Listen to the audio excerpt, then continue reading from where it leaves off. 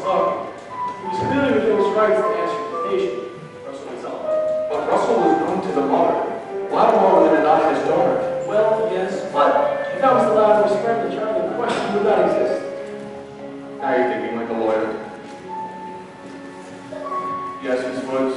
Mr. Huntington makes an excellent point, but did the defendant keep a log of every admission made throughout his life? Interesting. Why do you ask? Well, unless the defendant attempted to keep contact with every encounter to find if a child resulted from those unions, and he has no parental claim over this child whatsoever. Why now? Why this firm? I see your point. And by Mr. Huntington's standards, all omissions where this firm is clearly not seeking an egg could be called reckless abandonment. Miss Woods, you just won your case. Oh my God. Wait, hold on. We have another case.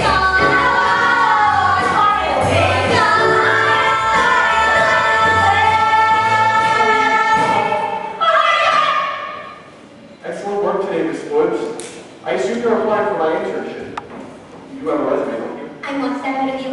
Here you go, and thanks in advance for your consideration. Dear God, it's ended.